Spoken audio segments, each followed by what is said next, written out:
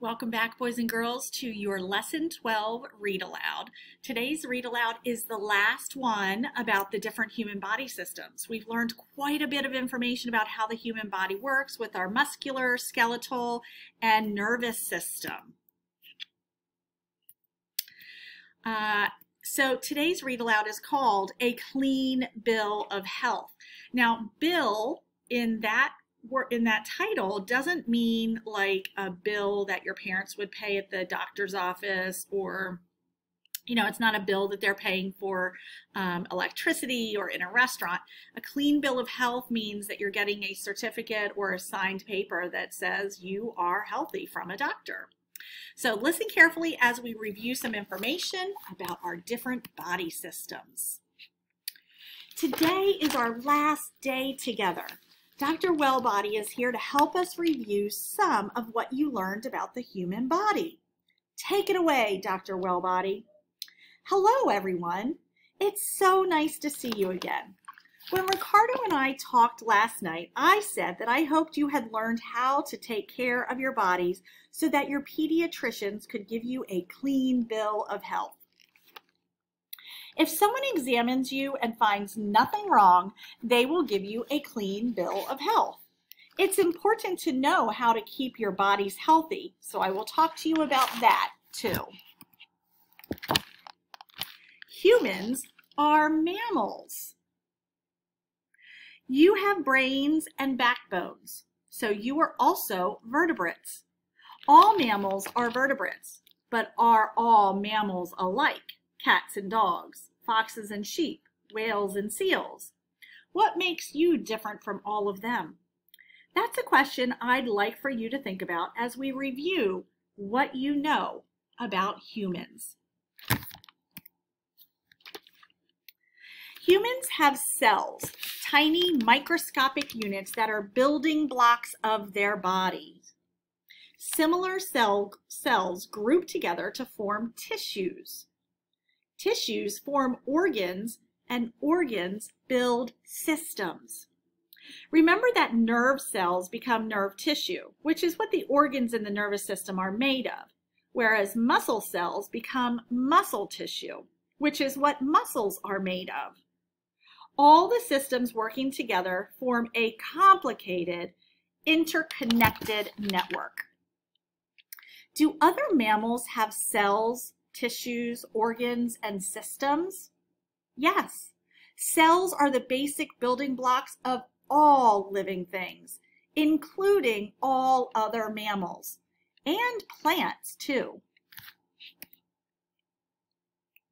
Humans have many interconnected systems. Do all mammals have circulatory systems? Yes. Blood travels through mammals' bodies. Do they have digestive systems? Yes, they eat and break down food. Do they have excretory systems? Yes, they sweat and urinate. Do they have respiratory systems? Yes, mammals breathe in air. Do mammals have skeletal systems? Yes, they have backbones. Do they have muscular systems? Yes, they have. Mammals run and jump or glide and swim, moving those bones, so they must have muscles. And do they have nervous systems? Yes, they react to their environments, so they must have nerves. Let's take a closer look at your skeletal system. Your skeletal system is made up of axial bones and appendicular bones, working together to give your body a sturdy framework for all other systems. Your vertebrae are stacked in a column, forming your spine. Together with your protective skull and rib cage, they are your axial bones, running down the center or axis of your body. Your legs and arms are attached to your appendicular bones, the shoulder blades, and the pelvis. What can you do to give your skeletal system a clean bill of health? Diet is important. Make sure that you eat enough foods with calcium to grow strong bones. Milk, broccoli, and dark leafy greens are good choices. Posture is important too. Make sure that you sit and stand up straight. Keep your back safe by bending your knees when you lift something heavy. Rope-like tissues called tendons attach your bones to muscles. These skeletal muscles give your bones mobility, allowing you to touch your toes or climb a mountain. Because we control our skeletal muscles, we call them voluntary muscles.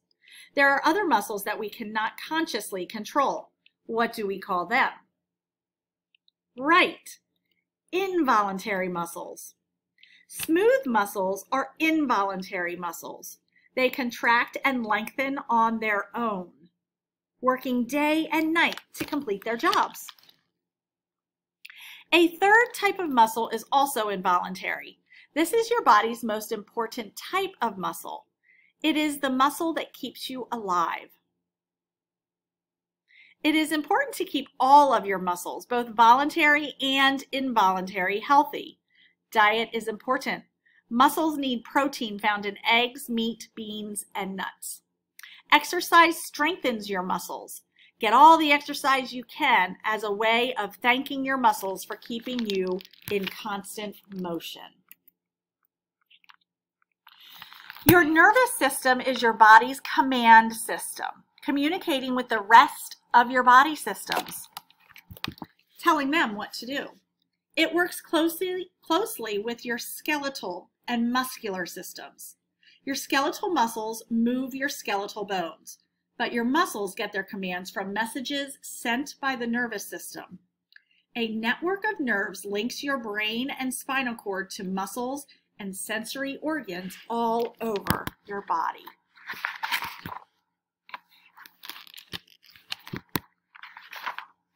Nerves collect messages from your brain, from your senses, and from other places inside your body. Many messages can be sent at the same time as electrical impulses dash around your body in split-second relays. Your nervous system, with your brain acting as its main commander, controls everything you do. Your nervous system is like an electrical system. Electrical wiring, whether in your house or in your body, can be shorted out if something goes wrong. So how can you prevent that? How can you give your nervous system a clean bill of health? It's no surprise that diet and exercise are just as important to your nervous system as they are to your other systems. It makes sense that because our systems are interconnected, they are affected by many of the same things, like diet and exercise. Vitamins and minerals from healthy foods like fresh fruits and vegetables and protein from different foods are all important. Drinking lots of water helps too. Stay away from eating extra salty foods and from anything that is filled with too much sugar, such as soda. Apples and oranges are a great substitute. Be sure to get outside every day to play, and be sure to get plenty of sleep. Your bodies are working very hard as they grow, and they need plenty of nourishment or food and rest to grow on. The 5 senses and sensory organs. All we have left to review are your sensory organs, which include parts of your eyes and ears. Without these sensory organs, you could not hear me reading aloud, and you would not be able to see the images I'm showing you. In order to see, you need light. Your eye sees objects by seeing the light that bounces off those objects. Light passes through the cornea, the outer covering of your eye. Light rays are bent by the cornea before they pass through the pupil, the black dot at the center of your eye, to the lens, and on to the retina at the back of your eye. A short optic nerve attached to the eyeball sends impulses to the brain, where the image is interpreted and you see it. What can you do to give your eyes a clean bill of health? Your eyes already have some built-in protection. Eyelids, eyebrows, and eyelashes keep dust and sweat away. 2 deep sockets in your skull protect your eyeballs, but there are other things you can do to prevent injury to your eyes. Never look directly at the sun. Avoid bright lights and smoky spaces. Give your eyes a rest, never sitting for too long in front of a computer or television screen or on your iPad. Wear safety goggles to protect your eyes from damaging chemicals in pool water or chemicals in a science lab, and wear sunglasses to protect from the glare from sunlight shining off things such as polished surfaces or snow. Your eyes and ears often work together to make sense of your world. Your ears include the outer ear, those flaps we see on the outside of your head, and 2 other sections, the middle ear and the inner ear, both hidden inside your head. Your outer ear catches sound waves from the air and directs them through your ear canal to your eardrum. The eardrum vibrates and begins to move the bones of the middle ear.